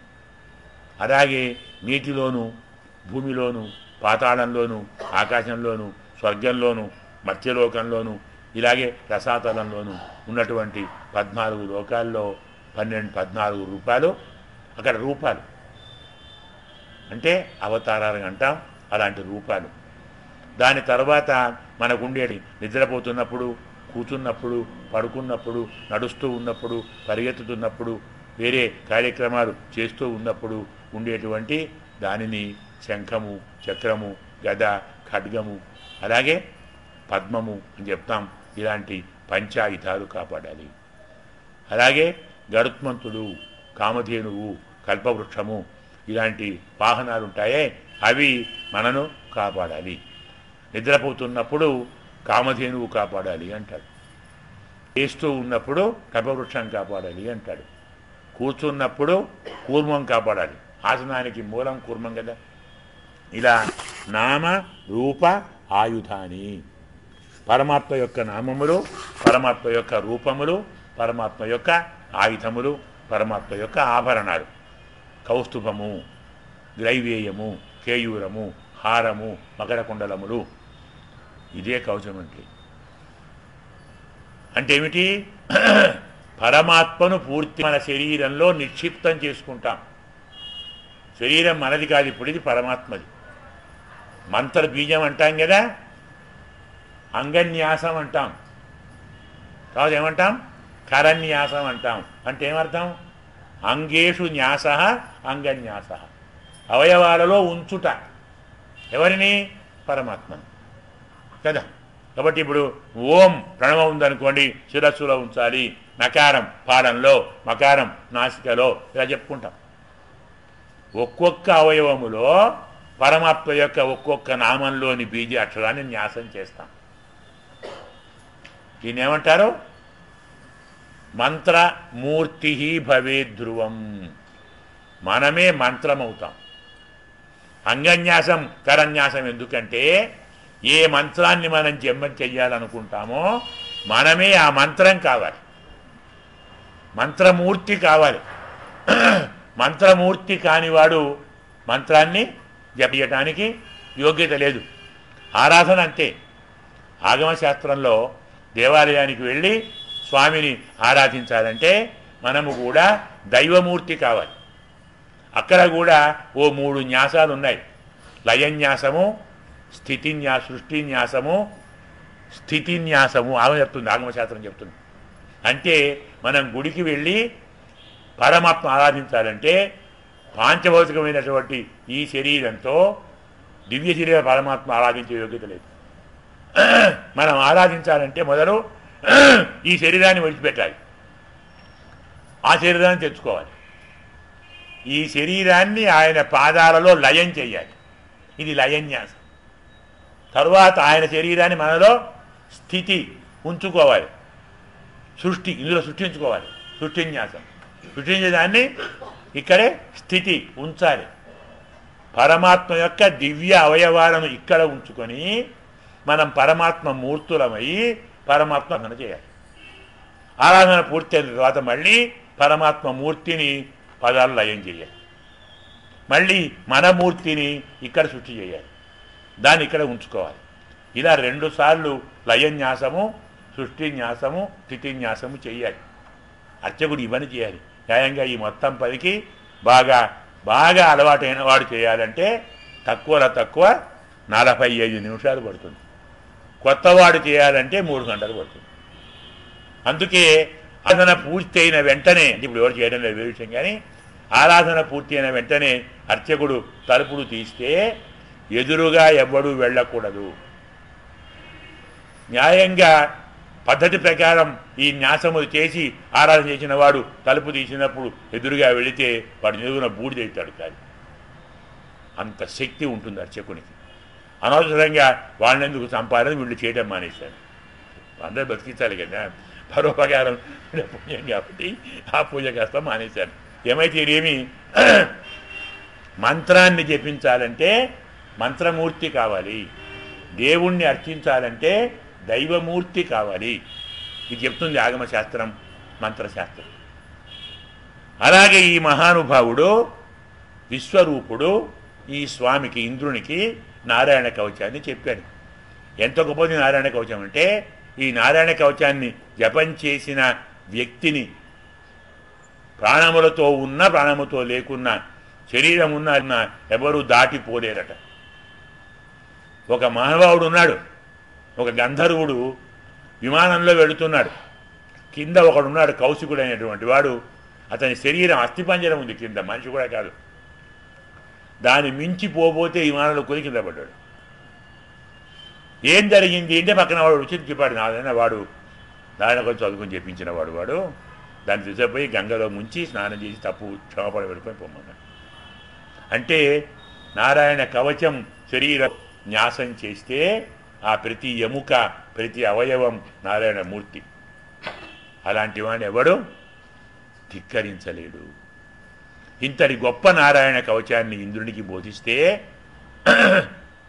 ఇంద్రుడు ఆ బలంతో కాటతులను ఓడించాడు. మళ్ళీ స్వర్గాన్ని పొందాడు. ఎలాగో స్వర్గాన్ని పొందాం కదా అనుకొని స్వామి మళ్ళీ యజ్ఞం, భగవంతుడు యజ్ఞం మొదలుపెట్టాడు. యజ్ఞం ఎవరు చేయాలి? పురోహితుడే కదా. ఎవరు పురోహితుడు? విశ్వరూపుడే. అతన్నే కూర్చోబెట్టాడు, యజ్ఞం చేయమన్నాడు. అతను చేస్తున్నాడు. బాధ ఎక్కడంటే ఈ విశ్వరూపుడు తల్లులు పినతల్లు రాక్షసులు. పినతల్లు రాక్షస స్త్రీ అంటే వాళ్ళు చుట్టాలే, బంధువులే. ఇప్పుడు వీళ్ళు తండ్రి తరపున వాడు దేవతలు, తల్లి తరపున వాడు రాక్షసులు. ఇద్దరికి కావాల్సిన వాడు వీడు. ఎవరిని కాదంటాం అని పైకి పెద్దగా మాత్రం నారాయణాయ స్వాహ అంటున్నాడు. లోపల నచికేతవే స్వాహ అంటున్నాడు. రహస్యంగా రాక్షసులకు హవిష్యిస్తున్నాడు, బహిరంగంగా దేవతలకు పరమాత్మకు ఇస్తున్నాడు. దాన్ని చూచాడు ఇంద్రుడు. నిన్ను నమ్మి నేను గురువుగా చేసుకుంటే శిష్యుడికే నీవు ఇలాంటి పని చేస్తున్నావా, ఇలాంటి వాడు ఆచార్యుడిగా పనికిరాడు కదా అని తన ఆయుధంతో అతనికి ఉన్న 3 శిరస్సులు నరికేశాడు. అతనికి 3 శిరస్సులు ఉన్నాయట. ఒకటి అన్నాదము అంటాం, ఒకటి అన్నం తినేది, మరొకటి సురాదము అంటాం అంటే మద్యం తాగేది, మరొకటి సోమపానము సోమరసాన్ని తాగేది. ఇలా 3 శిరస్సులను నరికితే 3 శిరస్సులు 3 రకాల పక్షులుగా వెళ్ళాయి. తరువాత ఈ బ్రహ్మహత్య పాతకం ఇతని వెంటబడింది. మరి బ్రాహ్మణుడు కదా మరి వాడు. దాన్ని తప్పించుకోవడానికి పారిపోయాడు, తిరిగాడు, వేరే మార్గం లేదు. అప్పుడు స్వామిని ప్రార్థిస్తే నీ పాపం పోవాలంటే వేరే మార్గం లేదు, దాన్ని ఎవరినైనా ప్రార్థించి వారికి ఇవ్వు, ఎవరైనా నీ పాపాన్ని తీసుకుంటే వారికి ఇచ్చేసేయి, నువ్వు పవిత్రుడవుతావు అంటే అలాగేనని ఒక 4 ప్రార్థించాడు. ఎవరెవరిని? భూమిని ప్రార్థించాడు, చెట్లను ప్రార్థించాడు, నీటిని ప్రార్థించాడు, స్త్రీలను ప్రార్థించాడు. మీరు నా పాపాన్ని ఇలా 4 భాగాలు చేస్తాను, తలో భాగం తీసుకోండి, మీకు వరం ఇస్తాను. రాజు త్రిలోకాధిపతి పాపం ఆయన కష్టం వచ్చింది, అలాగేను అన్నారు. భూమికి ఆ పాపం ఇచ్చేశాడు ఒక భాగం. భూమికి వరమేమి ఇచ్చాడు మహానుభావుడు? ఎంత తవ్వినా మళ్ళీ పూడిపోతుంది. మనం భూమిని తవ్వామనుకోండి కొన్నాళ్ళకు పూడిపోతుంది. ఆ వరం ఇచ్చాడు. నిఖాత పూర్ణత వరం దదవు అంటాడు. ఆ భూమికి ఈ బ్రహ్మహత్య పాపం ఏ రూపంలో కనబడుతుంది? మనం ఊబి అంటాం చూడండి, అంటే భూమి పుండు, దాన్ని చూస్తే భూమిలాగానే ఉంటుంది, పొరపాటున కాలు పెట్టామనుకోండి పైకి రాము, అంతే సంగతి. దాన్ని ఊబి అంటారు. ఊబి అంటేనే బ్రహ్మహత్య పాతకం. చెట్లకు ఇచ్చాడు ఈ పాపాన్ని, వాటికి వరం ఇచ్చాడు. ఏం వరము? నరికితే మళ్ళీ చిగురు వస్తుంది. చెట్టు విరిచాము మళ్ళీ చిగురు వస్తుంది. ఆ వరం ఇచ్చి దానికి ఇచ్చాడు. అది నిర్యాస రూపం, అంటే మనం గమ్ అంటాం చూడండి, అది ఎడుతుంది చెట్టు నుంచి, అది బ్రహ్మహత్య పాతకం. అలాగే నీటికి ఇచ్చాడు, దానికి వాడుకున్న కొద్దీ ఊరేటువంటి వరం ఇచ్చాడు. మనం తవ్వుతూ నీరు తీస్తుంటే మళ్ళీ ఊరుతుంది. దానికి పాపం ఎట్లా ఉంటుంది? బుడగ రూపం, నురుగు అంటామే, నురుగు రూపంలో ఉంటుంది. అందుకే నురుగు ఉండే నీటిలో స్నానం చేయరాదు అని శాస్త్రం, దాన్ని ముట్టుకోరాదు, అది బ్రహ్మహత్య. అలాగే స్త్రీలకు వరం ఇచ్చాడు. సంతానము కలిగిన తరువాత కూడా మళ్ళీ భర్తృ సమాగమం మీద ఆశ పెరుగుతుంది. దీన్ని అంటాం ప్రసూతి వైరాగ్యం అంటాం కదా. ప్రసవ బాధను పడి ఇక జన్మలో మళ్ళీ భర్త దగ్గరికి పోకూడదు అనుకుంటారట పాపం. మళ్ళీ 3 నెలలు కాగానే శరామామూలి. అంటే ఏమిటి? సంతానం కలిగిన తరువాత కూడా భర్త మీద కోరిక పెరిగే వరం వారికి ఇచ్చి ఈ పాపం వారికి ఇచ్చారు. అదే వారి మాసిక ధర్మం అంటాం మనం. ఈ రీతిలో పాప విముక్తుడయ్యాడు ఇంద్రుడు. మళ్ళీ స్వర్గాన్ని పరిపాలిస్తున్నాడు. త్వష్ట చూచాడు. మా అబ్బాయి దగ్గరికి వచ్చి మా అబ్బాయిని గురువుగా ఉండమని అడిగి వాడి దయతో రాజ్యాన్ని పొంది వాడినే చంపుతారా? ఎవడు చెప్పాడు నీకు ఈ ధర్మం అని? నువ్వు అడిగామా? మేము పిలిచామా? నీ ఆపదకు వచ్చావు, ఆపద తీర్చుకున్నావు, మా వాడిని చంపేశావు. నిన్ను వదిలిపెడతాను నేను, నా సంగతి చూపుతాను చూడు. త్వష్ట ఒక పెద్ద యజ్ఞం చేశాడు. ఆ యజ్ఞంలో ఇంద్రశత్రుర్వర్ధస్వ అని చెప్పి చేశాడు. ఒక పెద్ద రాక్షసుడు పుట్టాడు. వాని పేరు వృత్రాసురుడు అంటారు. వృత్ర పేరే అది, అంటే ఆవరించి ఉండేవాడు. వాడు ఎంత చిన్నవాడంటే వాడి ఆకారం మనం చాలా పెద్దవాడుగా చెప్తాం చూడండి, కుంభకర్ణుని. ఆ కుంభకర్ణుడు వృత్రాసురుని కుడికాలి బటన వేలి గోరంత ఉంటాడు. 3 లోకాలు నోట్లేసుకొని మింగుతాడు, అంత చిన్నగా ఉంటాడు వృత్రాసురుడు. సకల లోక వ్యాపకుడు, వాడు అంత ఆకారంతో స్వర్గం మీదకి వస్తే దేవతలు వణికిపోయారు. ఏం చేస్తారు వాడు? ఎవడు దిక్కేవాడు? ఏం చేయాలి? యుద్ధం చేస్తారా? వాడుసారి హూమ్ అంటే కొడకపోతారు. వాడు ఏం చేయాలి? వాడితోటి ఏదో కొంత ప్రయత్నం చేశారు, కుదరలేదు. అప్పుడు పరమాత్మను స్వామిని ప్రార్థించారు శ్రీమన్నారాయణ. ఆ మహానుభావుడు వచ్చి, మీ వల్ల కాదు వీడిని చంపడం, మీకు ఒక ఆయుధం కావాలి, వజ్రాయుధాన్ని సంపాదించండి, దధీచి మహర్షి దగ్గరికి వెళ్ళి అడగండి, అతని వెన్నెముక ఇస్తాడు, దాన్ని విశ్వకర్మ వజ్రాయుధం చేస్తాడు, అది తీసుకొని వచ్చి వీడిని సంహరించండి. అలాగేనండి. వెళ్ళి అడిగాడు. ఏమడిగాడు ఆయన? నీ వెన్నెముక కావాలి. న్యాయమండి? మా స్వార్థం కోసం నీ శరీరం విడిచిపెట్టు అంటే న్యాయమా? కానీ ఆపదలో ఉన్నవారు ఎదుటివారి కష్టాన్ని గుర్తించరు. ఎదుటి కష్టాన్ని గుర్తిస్తే అడిగిన వారి కోరికను ఇచ్చేవారు కాదన్నారు. అర్థమైందే? అవునండి, ఇంద్రుడి మాట. ఆపదలో ఉన్నవారు ఎదుటివారికి వచ్చే ఇబ్బందిని గుర్తించరు. ఇది మొదటి భాగం. ఎదుటివారికి వచ్చేటువంటి ఇబ్బందిని గుర్తించిన వారు అడిగిన వారి మాటను తిరస్కరించరు కదా. అంటే నవ్వాడు దధీచి. నీకు నా శరీరం కావాలా? ఇష్టాన్ని తీసుకోండి. నేను ఎప్పుడైనా పోవచ్చునే, ఎప్పుడు పోవాలా అని చూస్తున్నాను. అయితే అకారణంగా శరీరం విడిచిపెడితే అది ఆత్మహత్య అవుతుంది, అది మహాపాపం. అందుకోసం ఆగాను, మీరు వచ్చారు, తీసుకోండి. తన యోగ బలంతో దహనం అయి వెన్నెముకనిచ్చాడు. దానితో స్వామి విశ్వకర్మ వజ్రాయుధాన్ని తయారు చేస్తే దాన్ని తీసుకొని యుద్ధానికి వెళ్ళాడు. ఆగుతాడా? వజ్రాయుధం ఆగదు, వాడాగడు. ఇంద్రుడితో సహా వస్తే ఏమో ఇంద్రుడిని మింగేశాడు. వజ్రాయుధంతో పొట్ట చీల్చుకొని బయటకు వచ్చాడు ఇంద్రుడు. వాడు మళ్ళీ వాడికో ఆపరేషన్ ఏం లెక్క, అది మళ్ళీ కుమ్మంటే కొడకపోయాడు. వాడు గట్టిగా ఊస్తే వజ్రాయుధం కింద పడింది వాడు ఇంద్రుడిని. ఆయుధం లేదు, భయపడుతున్నాడు.